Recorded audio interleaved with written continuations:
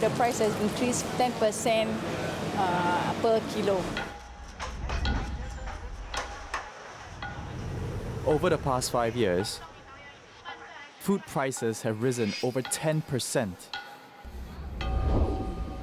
The rise compared to last year, about 58% increase. 价钱就越来越高。 What's causing the price hikes? If you think it's only climate change or inflation, well, think again. The reasons behind food price hikes are unexpected. Shocking,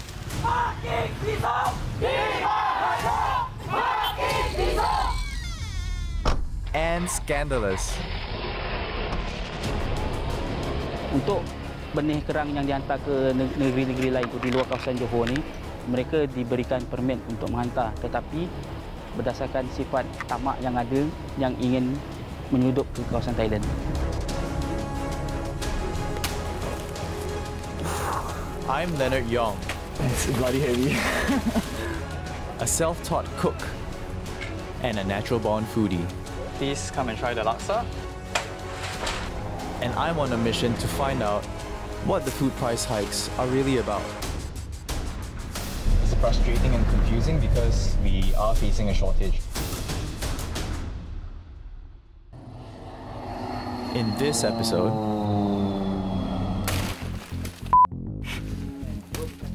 It's bloody heavy. It's so heavy. I discover how farmers are bearing the burden of producing our bananas in the Philippines. Sila kasi yung nagtakda ng presyo ng saging kasi nakakontrata. Masyadong mababa ang presyo ng saging ngayon ng bili ng kumpanya. Walang magawa ang mga may-ari ng lupa. I unveil the crushing reality behind rising sugarcane prices. 员工短缺，我们没办法种植更多的甘蔗。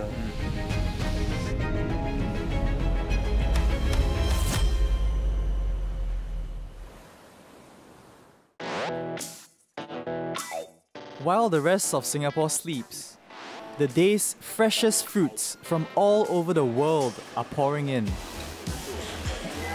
This is Pasir Panjang Wholesale Centre, Singapore's main fruit and vegetable distribution point. From here, imported produce eventually makes its way to our wet markets and neighbourhood fruit stalls. To help me navigate this sprawling complex, retailer Ben Pua agreed to be my guide. Other suppliers. And what do you do here? I do fruits and vegetables. It's a second generation family business. Okay. It has been running for past 30 years. So should we go check out your warehouse? Sure, take a look. Here. Okay, so out of all these fruits, which one is your most popular? Bananas. Bananas. Okay, so let's have a look. Okay, so I can see that there's quite a few boxes here. Where are your bananas from? It's mainly from the Philippines. There are over 1,000 types of bananas in the world. But in Singapore, Ben says that most shops carry two types: the Malaysian pisang berangan or chestnut bananas, and the Philippine Cavendish bananas. Which one is most popular? I think the most popular will be a Philippines banana. Because of their appearance, they look almost perfect. There are less blemishes, less scratches compared to the Malaysian one. For Malaysian bananas, there's black spots, which in our term is called sugar spots. Not many people know that more of the black spots, right, equates to sweeter bananas. Not many consumers are willing to accept the outlook of the bananas. And how has the demand been over the last few years? Actually, the demand has been increasing as well. From one pallet to right now, I'm selling probably 2 pallets a day. Okay, so it's almost double. Correct. Okay, and what about the price? Okay, for the past 3 years, it has been increasing for an average around 25%. But as an end consumer, how does that really affect me? Actually, it works out to around 50 cents a kg more compared to the past 3 years. Are you absorbing any of the cost, or is it being passed down to the end consumer? We try on our side to try to absorb the cost, but for the increase of 25%, we have to pass it on to our customers. So the price of bananas have increased by 25% in the last 3 years. But it's not the rise in price that Ben is concerned about. It's the supply. The supply of bananas has been falling. In the past year, of the 40 boxes of bananas Ben normally orders per day, his supplier has only been providing half. And what happens when you just don't have enough bananas to supply to your customers? You'll just have to say sorry to the customers. There's no other thing. No bananas for you today. Yeah, so sorry. To find out what's causing the banana shortage, I traveled to the Philippines, where majority of our bananas are grown. This is Compostela Valley, located in the southern Philippines. It's known as the banana capital of the country. About 65% of the bananas exported from the Philippines are grown here. When I first handled this farm, ang yield dito is about 4,000 boxes per hectare per year, which is a good yield. 42-year-old Mauro Jonas inherited a banana farm from his father. He is one of the thousands of small-scale farmers here. And then it kept on increasing. On the next year, I got 6,020 boxes, which is the highest yield here in the whole Dakudao area. So I was really proud. But just 4 years into the business, his farm was hit by a deadly disease. We sold our land, parcel of land, just to be able to recover, to pay the salaries of the people, and then replant and replant. Basta hanggang saan lang abutin yung aming financing, talagang wala eh, negative.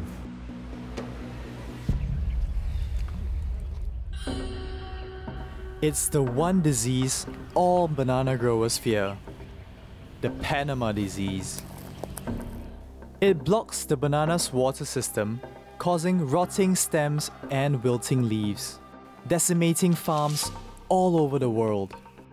It's so aggressive because it's soil-borne, spreading through contact, and worst of all, water runoff.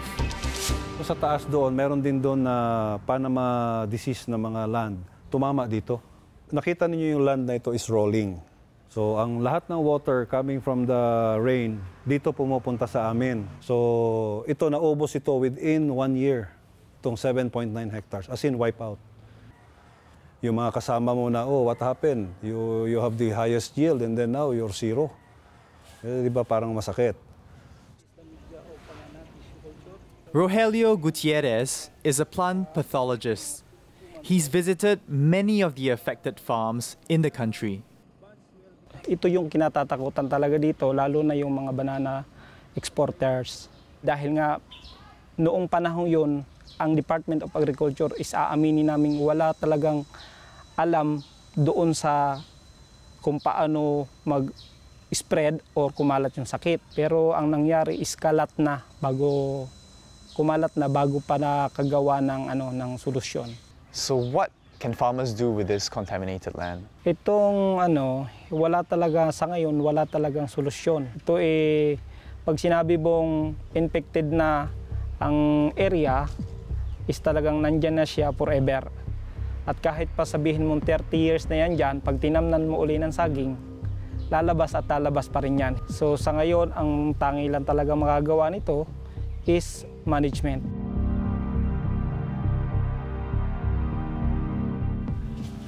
I decided to visit some farms to find out what it takes to contain the Panama disease. To avoid spreading the fungus, I had to cover my shoes before entering the affected area. I find out that this is the only way to contain the fungus, by setting the affected trees on fire. It is so important for the farmers to catch early signs of Panama disease, burn the tree so that they can contain the outbreak. If left uncontained, This could wipe out an entire banana plantation. To date, more than 15,000 hectares of bananas in the region have been destroyed. The Philippines used to be the second largest producer of bananas in the world, after Ecuador. But after the Panama disease struck, the country dropped to number 6 in the global rankings. This probably explains the fall in supply of bananas to Singapore, from 23,000 tons in 2016 to 21,000 tons the following year. Because the disease has no cure, farmers are advised to replace their crop with a more resistant variety. More resistant, but also more expensive, with a lower yield. Pero hindi ibig sabihin na resistant yan is hindi na siya tatamaan o hindi na siya tatamaan ng sakit. Tatamaan pa rin siya pero hindi gaya nung susceptible variety na 50 to 100% is kayang ma-infect ng sakit. Pero itong resistant variety is nasa 40% hanggang 40%, 20 to 40%. The disease struck in 2016, but till today, Mauro is still battling the plague. Every hectare na itanim mo, it's about 350,000 per hectare ang expenses. So lumobo talaga yung utang namin without income. So yun po, so yung mga aming salaries ko minsan nadidelay. And then kung minsan yung kanilang benefits, we're paying them quarterly kasi hindi namin kaya. So ganun po kahirap, ma'am. Wait a minute. If the cost of bananas are going up in Singapore, shouldn't farmers like Mauro be compensated? Where is our money going to?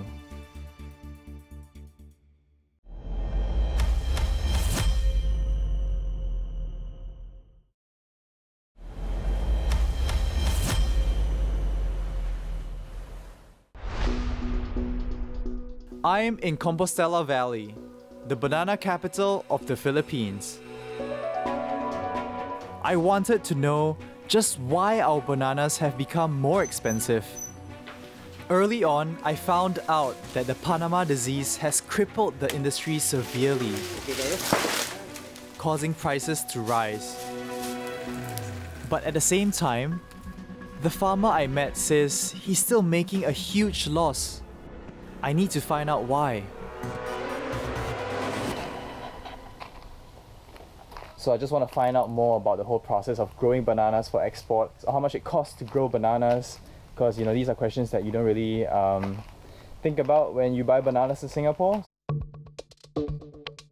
I managed to catch 33-year-old Lennard Yeong, a banana farmer tending 2 hectares of land in the area.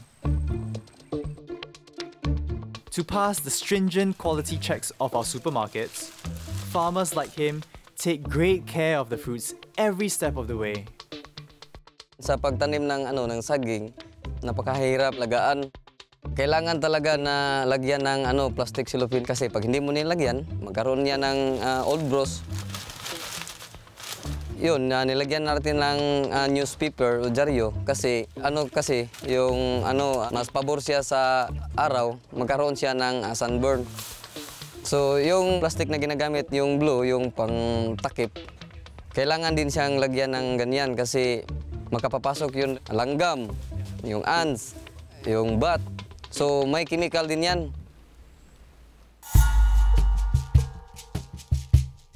I came just in time to help Eliza harvest bananas in his farm. Harvesting is done manually, and padded carriers are used to prevent the fruits from bruising.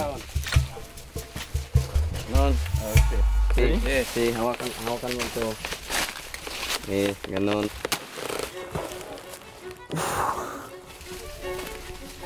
So, doon tayo, isabit natin sa dito dyan. Dito. Okay, turn around. Down, konti. Isa. It's bloody heavy. It's so heavy. Feels like a giant sack of rice that you kind of have to keep like balancing the weight, otherwise it just slips off your shoulder. So it's not as easy as it looks. Kaya pa.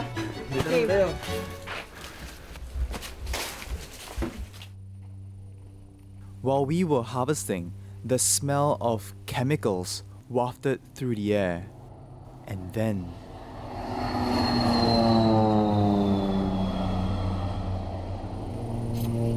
Plane is flying really, really close to us, which is a bit worrying. the plane was spraying pesticides. Eliza didn't pay for this. In fact, he can't afford to pay for the pesticides and fertilizers needed to grow export quality bananas. To finance their operations, small-scale farmers like Eliza enter into contracts with multinational companies. In the contract, Eliza agrees to sell his bananas exclusively to the company. In return, the company grants loans for services like crop dusting.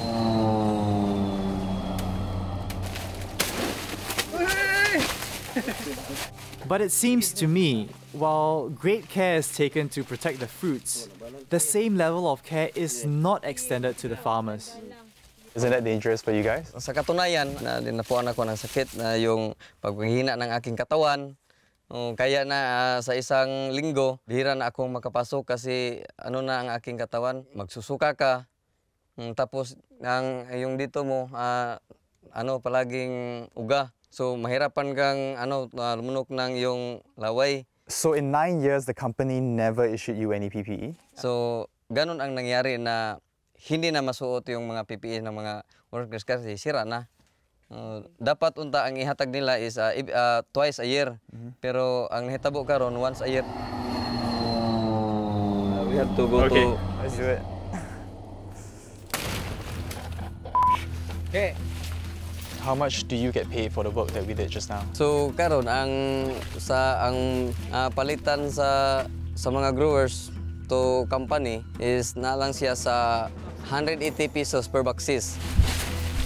Sila kasi yung nagtakda ng presyo ng saging kasi nakakontrata. Masyadong mababa ang presyo ng saging ngayon ng bili ng kumpanya. So walang magawa ang mga may-ari ng lupa. So what are your plans for the future? So sa ngayon naghahanap ako ng trabaho na mas malaki ang kita na sa ganitong sahod na tinatanggap ko araw-araw. So kahit sa pagkain, hindi pa siya kasya. These vast plantations were previously fully owned and run by multinational companies. Thanks to a land distribution program in the late 90s, small-scale farmers now own almost half of these banana farms in the Philippines.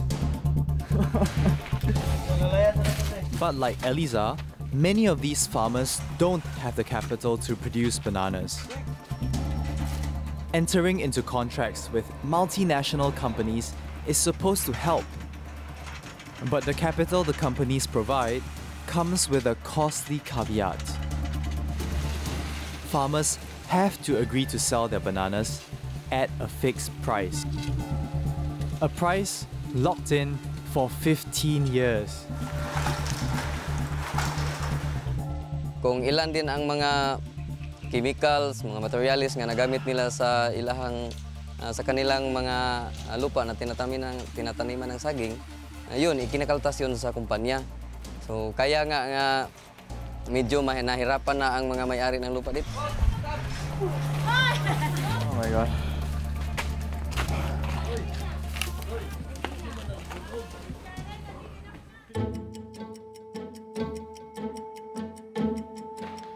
Irvin Sagarino is a lawyer working with Ideals. Ideals partnered with Oxfam to review farming contracts between growers and their buyer companies. problema lang kay dili sila makakuha dito tungod kay sa kontrata, dili sila makuha.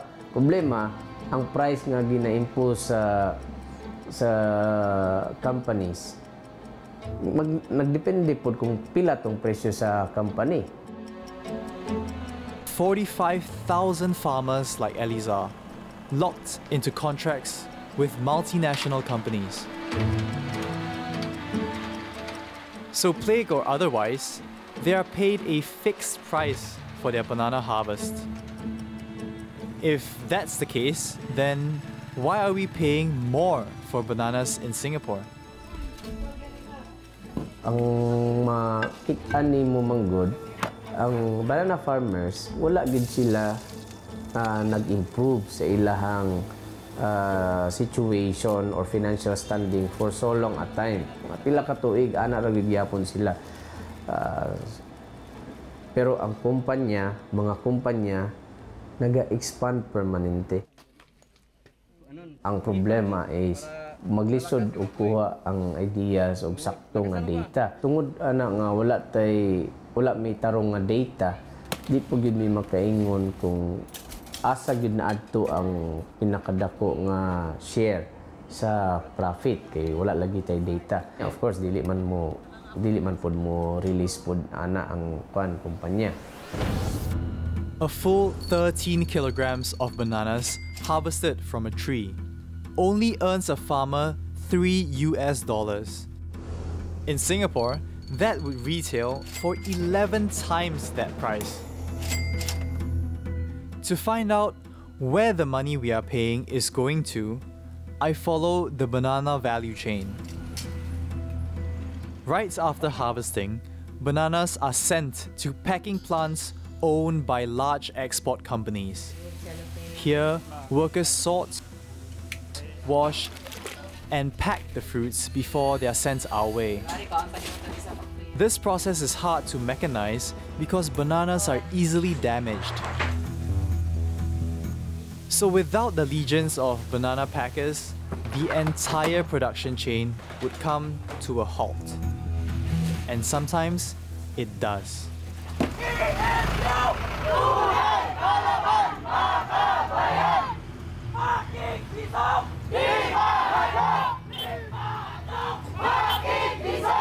Some 200 banana packers are on strike. They are fighting for something many employees usually take for granted. They have been packers for years, and they're fighting to be hired as regular staff, not freelancers under contract. Going regular! I sat down with them to understand their situation. Okay, hello everyone. I just want to thank all of you for letting me be a part of this meeting. I really just want to find out more about some of the problems that you face on a day-to-day basis. Karamihan, marami talagang mga manggagawa na walang kasiguruhan sa trabaho. Yung mga contractual worker, nakakontrata yung mga agency doon sa principal employer, sa mga big companies. Halimbawa, kung putulin o i-terminate ang kontrata ng mga big companies doon sa kakontrata nilang mga agency, wala na. Wala nang trabaho. Napakahalaga kung direct yung employment mo doon sa principal employer. May protesta po kami sa malaking kumpanya dahil hindi kami kinilalang kanilang workers. It has been a decade since the workers filed their case in court. But finally, it appears the law is on their side. In June last year, the Philippine Supreme Court judged that there was substantial evidence that an employer-employee relationship existed between a major exporter and its banana packers. The court order compels the banana exporter to give in to the demands of these packers. That is, convert those on contract for more than 6 months into regular employees. And with that, also comply with labor laws on wages. For years, the banana packers are paid under $2 a day, 3 times below the legal minimum.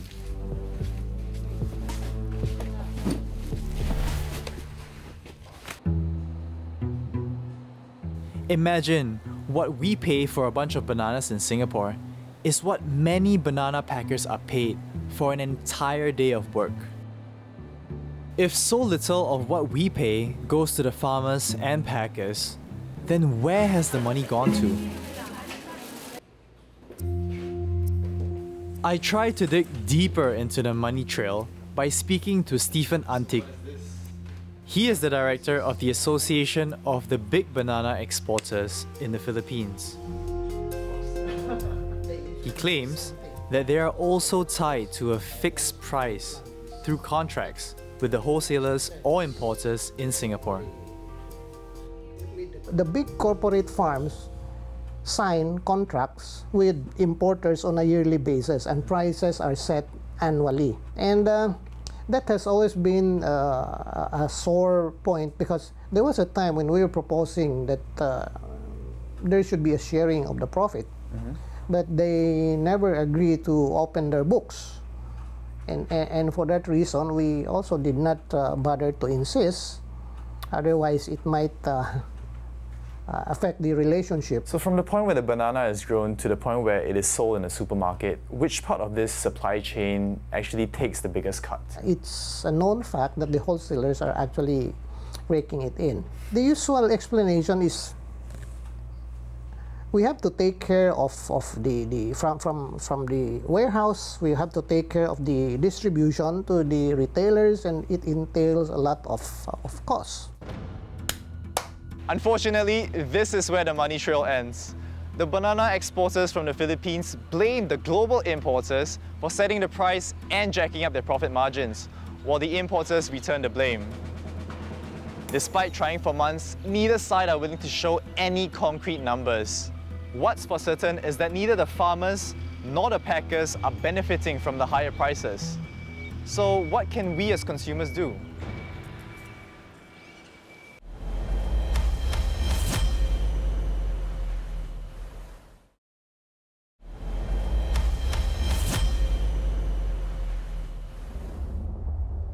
My trip to the Philippine banana plantation was an eye-opener. I found out how farmers like Lennard Yeong are legally bound to accept a fixed price by big corporations for their bananas. This year, Oxfam published its findings, revealing that banana farmers in the Philippines are food insecure, meaning that they or a family member had gone without food in the previous month. So I usually get bananas maybe like once a week. And now that I know that I've been paying more for them and that most of my money doesn't go to the farmers or the workers, it really makes me want to change the way that I shop. So I'm visiting Ryan's Grocery, a shop that does things a little bit differently.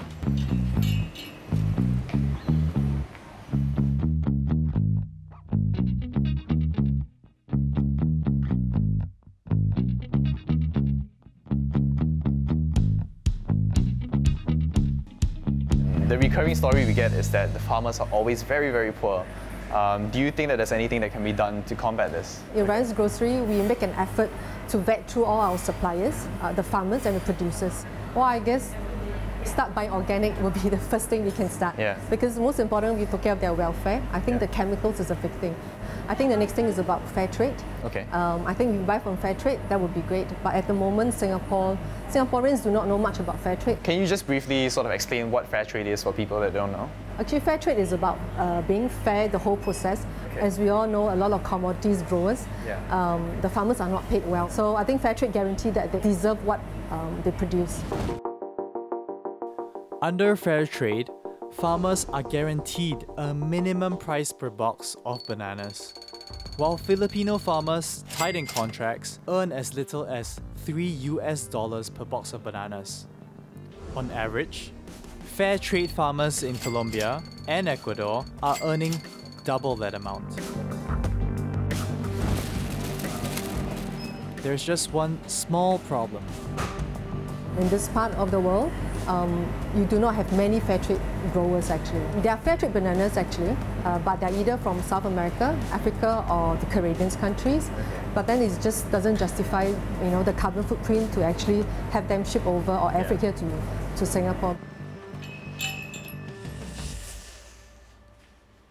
Unfortunately, in Singapore, it seems that no matter where we get our bananas, there just won't be any fair trade ones available, at least for now.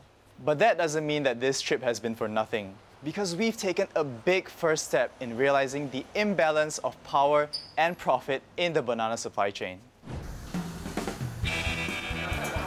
Bananas aren't the only thing we're paying more for. The next time you visit your local hawker center, pay attention to how much you're paying for your drinks.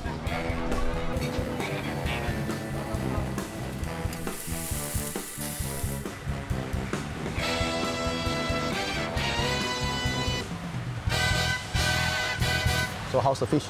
Spicy, yeah. I want to try this. Spicy. I'm sweating already, but yeah. Hope that the sugarcane is coming soon. Ray Singh is one of the 3 founders of Daily Fresh, a company that sources and delivers sugarcane stocks to our hawker centers. If it's at the peak period of 8 p.m, right, you'll see that I think 80% or 90% of the table, they are having sugarcane juice.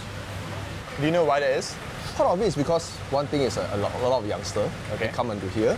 So for the youngster, right, if they are not 18 years, they couldn't have beer, right? They just came here and had sugarcane tower. There are 6 other companies delivering sugarcane to Singapore daily. But Daily Fresh alone delivers enough sugarcane to make 50,000 litres of sugarcane juice.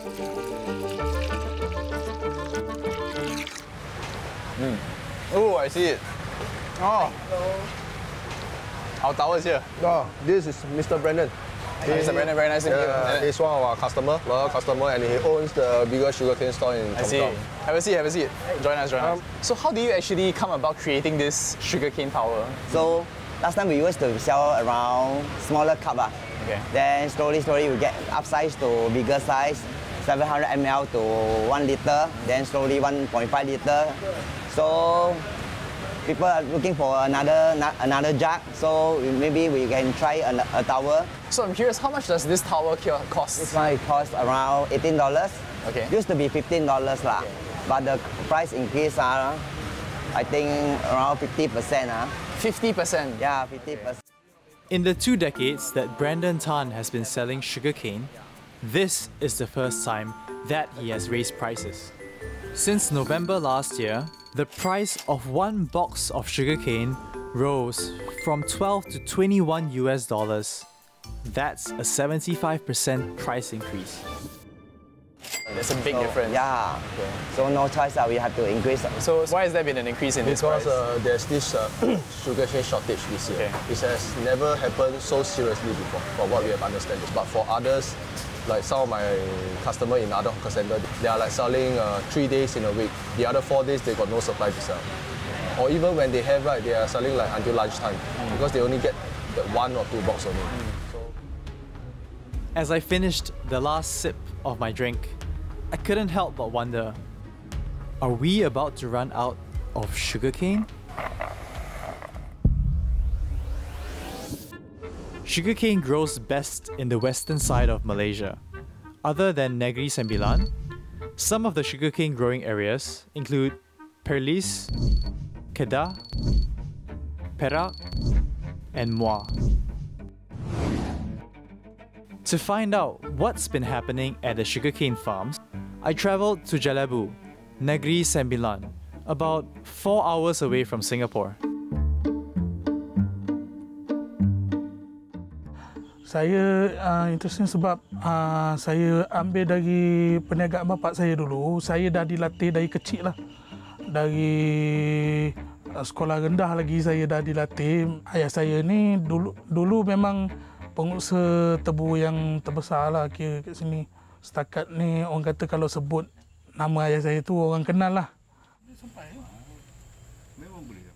Muhammad Farid's family has been farming sugarcane since the 1970s.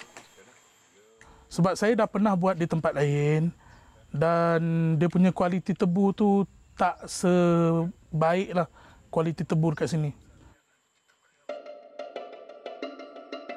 Being next to the river helps Farid secure enough water for his sugarcane. Sugarcane requires as much as 5 times the amount of water used to grow other crops. Yet, too much water can also create problems. Cuma kesusahan dia yang paling susah yang setakat ni saya pernah alami lah. Saya untuk recover balik masa banjir itu.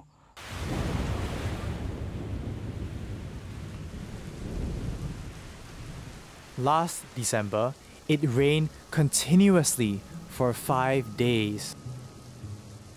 The unusual downpour flooded Farid's sugarcane farm, leaving his crop vulnerable.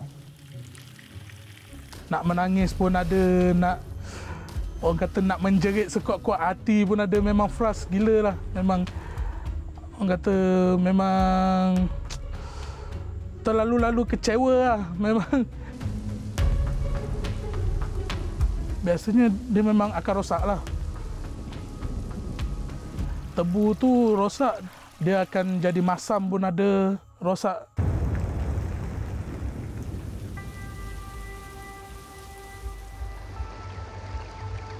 Farid's farm was flooded again in February this year, along with many other farms in the low-lying Jelebu area. Kedalaman untuk banjir biasanya cuma 3 ke 4 kaki. Okay? Kita akan potong setengah lah untuk saya kerahkan satu tempat ke satu tempat. Dah siap tempat ni, pergi ke tempat ni. 20 orang pergi sekali. On average, farmers like Farid were only able to save 30% of their crop during each flood. With supply cut by 2/3 due to the unprecedented repeat flooding, the price of a sugarcane stalk went up by nearly 4 times, from 36 cents to $1.30 in US dollars. But in the near future, we might have to pay even more to get our sugarcane fix. As I visited more farms, I realized that many of them are on the brink of closing.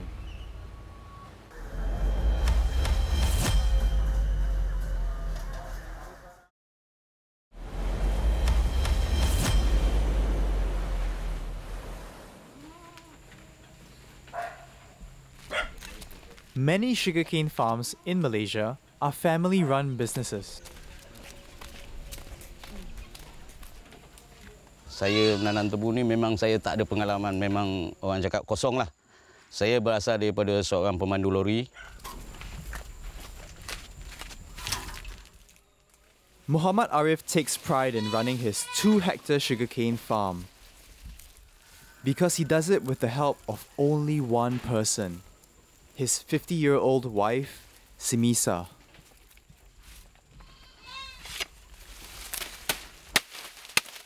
However, Arif struggles to send freshly cut sugarcane to his buyers. Sugarcane is best sent for processing within 8 hours of harvest. Perancangan lah. Mesti ada perancangan lah awal kan. Kalau dia minta pada hari Rabu macam tu, kalau permintaan tu banyak, mungkin hari Isnin kita dah mula tebang lah. Nah, kalau kurang, mungkin hari Selasa petang kita mula tebang lah macam tu. However, age is slowly catching up on Arif. At 55, he might not be able to keep running the farm much longer. He has 4 sons, but not one plans to take over the family business. Dia tak serupa macam sistem tanam tebu ni. Hari ni kerja, 7 bulan besok baru dapat dia punya hasil atau duit dia kan.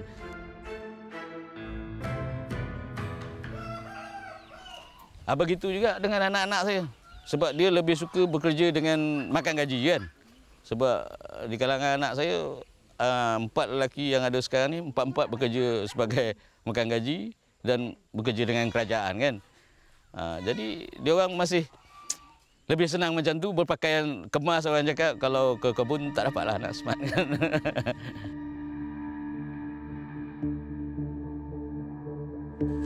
After spending 3 days meeting sugarcane farmers, I can see why Arif's children would willingly give up all of this. As you can see, it's kind of a nightmare because like even though the sugarcane is really nicely and very neatly planted, like these leaves that you can see, I'm going to show you real quick. These leaves are just like, they're really sharp and they're kind of like jutting out and poking you in the face. It's also like smack in the middle of the day. The sun is out. The weather is really brutal. I can kind of see why the locals don't really want to work here. They don't want to go through all the hard work.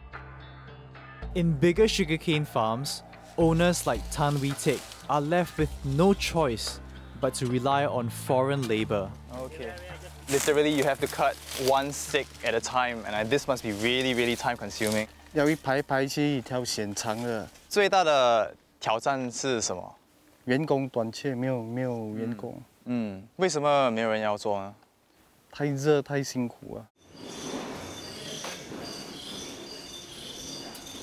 There is also a shortage of workers for processing sugarcane, a highly labor-intensive task.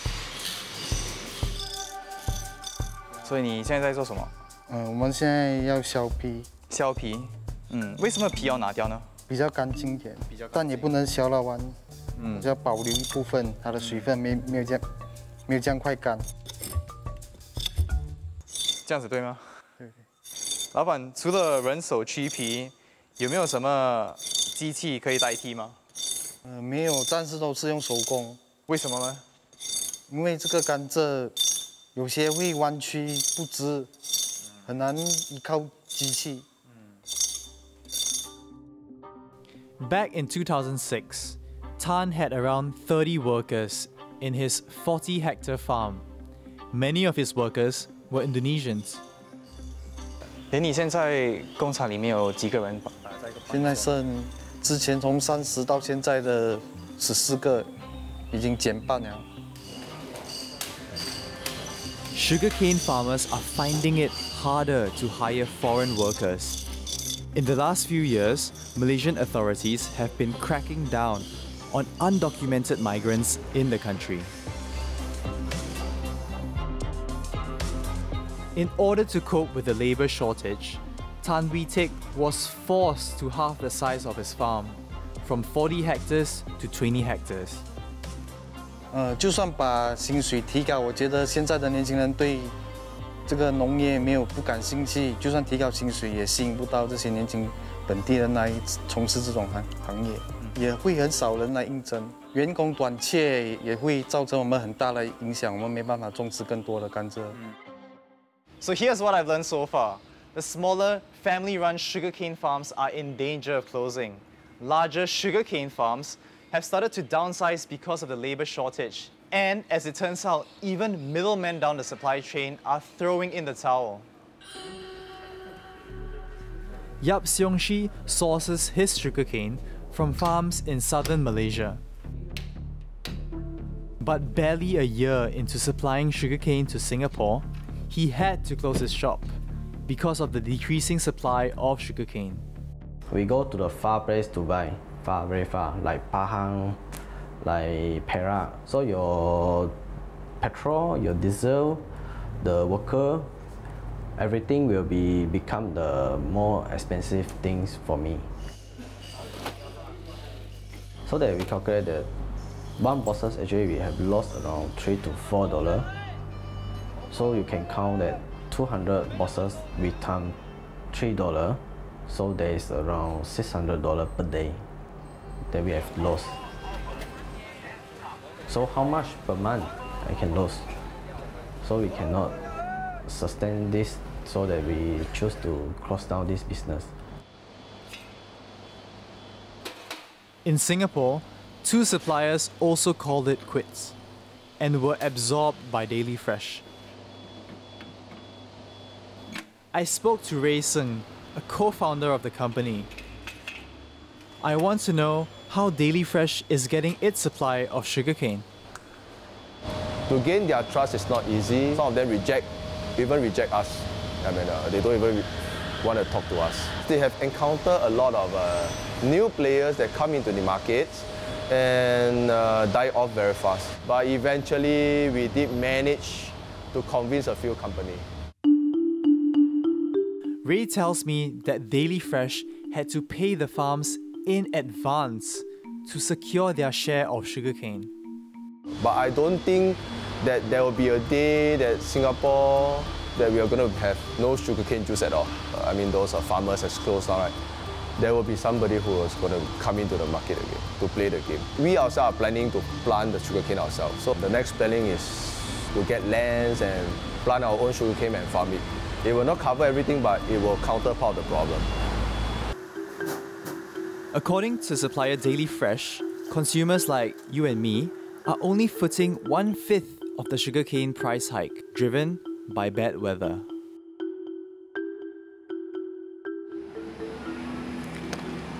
But even if the weather takes a turn for the better, the current model of farming sugarcane in small family holdings may well be a thing of the past. The big boys may step in. But with an eye on the bottom line, whether they can keep the supply going may well depend on how much we are willing to pay.